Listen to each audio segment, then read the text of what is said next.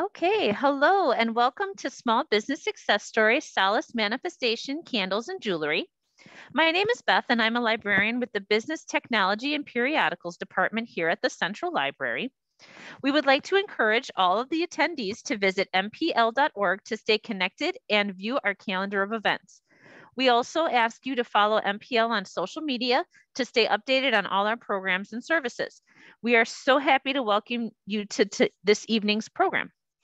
There will be a chance to ask questions of our presenter, Riviera Lambert, at the end of the program, so be sure to write down your questions and put them in the chat. A little background on our presenter. Ms. Lambert was born in Rockford, Illinois, and she is a health information manager, author, mental health advocate, and business owner. The background of her business is to help people with their spiritual journey and healing. The word solace means comfort, so she wanted her jewelry and candles to bring comfort into people's lives. Her candles are handmade with natural herbs, scented oil, and crystals inside each candle. Her jewelry line is made with earth stones that represent love, wealth, prosperity, and joy in one's life. Ms. Lambert's business is to help others be the best version of themselves. I will now give the floor to Ms. Riviera Lambert.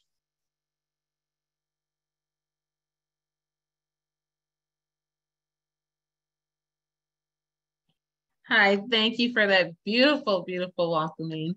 Yes, she is so correct. The reason why I started Solace Manifestation Candles, it was the honor of my son and my firstborn daughter, Amelia Sky. And my son's middle name is Solace. When he was born, he brought little comfort into my life in the beginning, but now as he gets older, boys will be boys. When I started my company, I always wanted to help people. And during my spiritual journey of healing and dealing with depression and dealing with a lot of trials and as a teenager to as an adult, I really took everything that I learned from my spiritual advisor and I decided, hey, I wanted to do a business and really help those who are dealing with mental health issues or those who want to break generational curses or they want prosperity. Anything that they wanted and need, I wanted to help my clients and show them a healthy, better way to how to heal and cope with certain mental health that they are dealing with. Being a business owner of Solace Manifestation Candles and Jewelry, it's been an up and down ride. Being a business owner, it has its downfalls, but it does have its perks. The most perks that I can actually say is that I got to meet beautiful, wonderful people that believe in the same thing that I believe in when it comes to chakras, and they wanted healing in their spirituality. That was just a whole new world. And just to be around those individuals and having a tribe like that was just been a blessing. And the other thing about business that do have the kind of downfall is that you got to really stay focused and you have to put yourself out there. And you have to also remember to continue to not just put yourself out there, continue to sell and market yourself when it comes to social media or going out there face to face. You got to just keep doing it. And sometimes when you are working or if you have children at home, it's kind of hard to really give your full attention to your business, especially if you don't have a plan when it comes to balancing work and life. The other thing I can talk about when it comes to being a business owner is that when you create a business, make sure you're doing it out of something that you really love and you enjoy doing. Majority of the people that I have come in contact with that wanted to start their own business, they always think about the profit. How much money can I bring in? And am I going to be a quick millionaire? Is it going to be a quick instant instant gratification, and that's not the case all the time.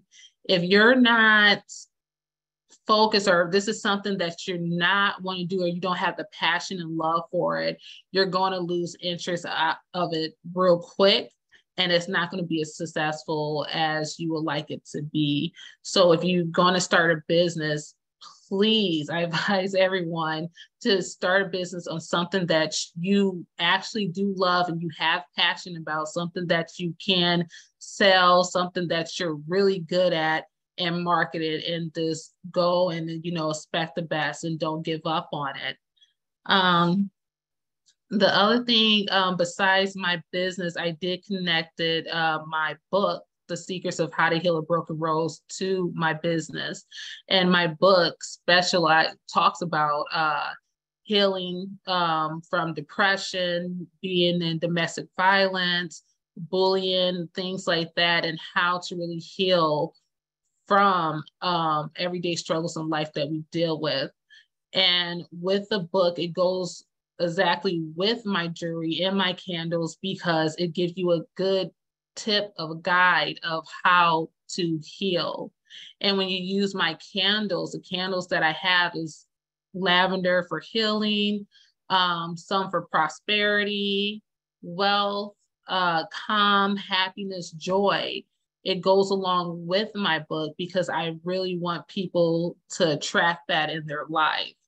I want everybody to be happy, have prosperity, joy, just love themselves and be true to who they are. And that's why I kind of put my book with my business at the same time and stuff to help others. The other thing I could discuss about my business, Solace Manifestation Candles and Jewelry, is that it's been running for, I think almost a year now.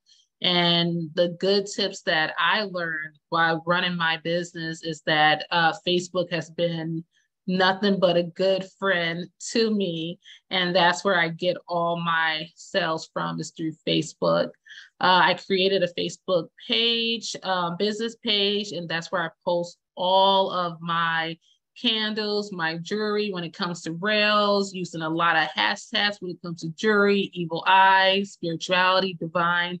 I found my own marketing group where every time I post a jewelry piece or a candle piece, I include those group. And by me doing that, I noticed that my rails or my Facebook page was getting a lot followers. And not only that, I was getting a lot of customers, and I was able to bring in a lot of revenue just by doing Facebook and marketing my products to people that around the world. You'd be surprised when you market it yourself on social media platforms, Instagram, Facebook, TikTok, even Snapchat, of how many people you could really connect with to get your merchandise out there so you can make a profit, and so you could start building clientele and making a name for yourself. Social media is a great tool to actually use, and it really helped me a lot with that. And the other tips I could also provide when it comes to business besides marketing tool is that when you start your business, make sure you learn what your purpose is when it comes to your business. What is your mission plan? What are you doing it for? Who's your target audience? And from there, after you write that down, you'll be able to really be successful. And then you could worry about the budgeting. How much would it cost to get my products out here? How much would it cost to create a website? Do I have enough? How much money would I put in? How much money would it cost when it comes to supplies? And when you break all that down, you will know if this business is the right fit for you, or this is just something that you might consider as a hobby if you have free time to do.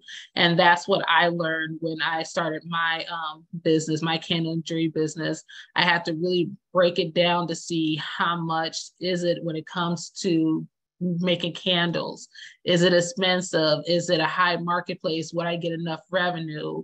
When it comes to jewelry, would my jewelry be market profitable? and how much would it cost for the supplies, the needles, the beads, especially if I wanted to be all natural, the scented oils that I use for the beads and things like that. After I broke all that down and I see that, okay, if making candles costs $100 and making jewelry costs over $150, okay, I put that aside.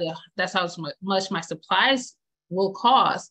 How much would I bring in? And after I did the statistics and I analyzed and broke everything down, I noticed that I would be bringing a lot more money in, and I would be in the positive when it comes to making candles and jewelry.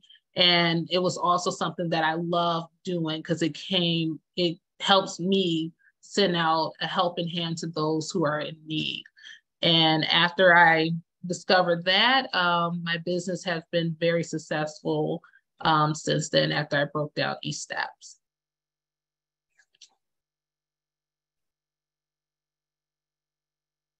And I believe that's it. I have to say about my company. Anybody have any questions? Yeah, feel free to raise your hands in the if you do have a question, and I can actually unmute you if you want to ask Riviera directly. And if there aren't, I have a few questions I'd like to ask. Okay, well, my first question then is, do you have an attorney to help you with like tax stuff or liability or anything like that?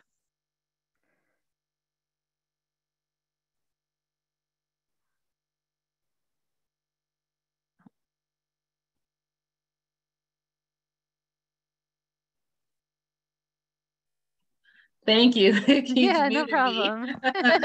No problem.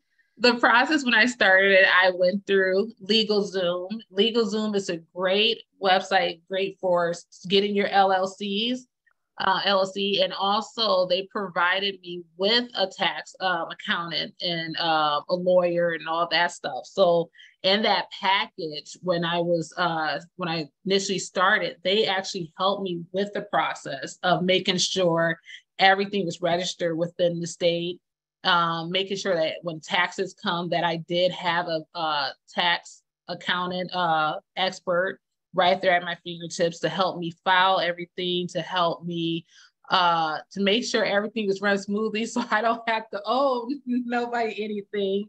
So to answer your question, yes, LegalZoom, they provided all that to me when it comes to setting up my business. Fabulous, fabulous. And did you have to purchase any kinds of insurance? Yes, I did. And that was part of their package deal too. I did purchase insurance just in case. You never know, especially with dealing with candles. I noticed when I was doing a lot of research of how to make candles, different type of wax you have to use. I noticed that when you put certain herbs, natural herbs, flowers, or anything in there, it can catch on fire real quickly. Ooh. And when it does that, it could cause, if someone's not paying attention, you could have a fire in someone's home.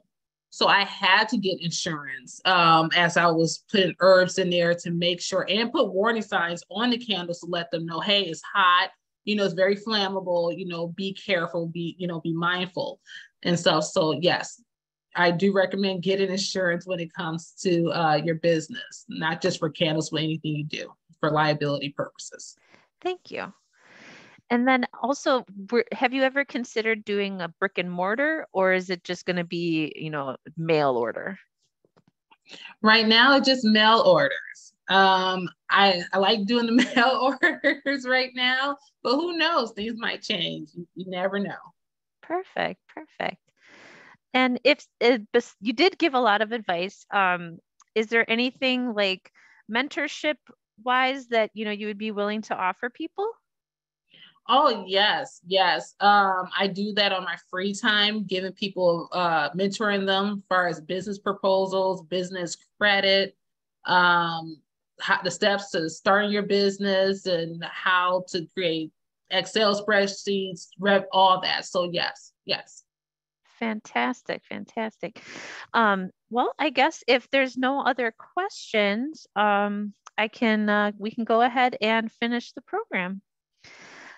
So thank you everybody for attending this evening's Small Business Success Story program.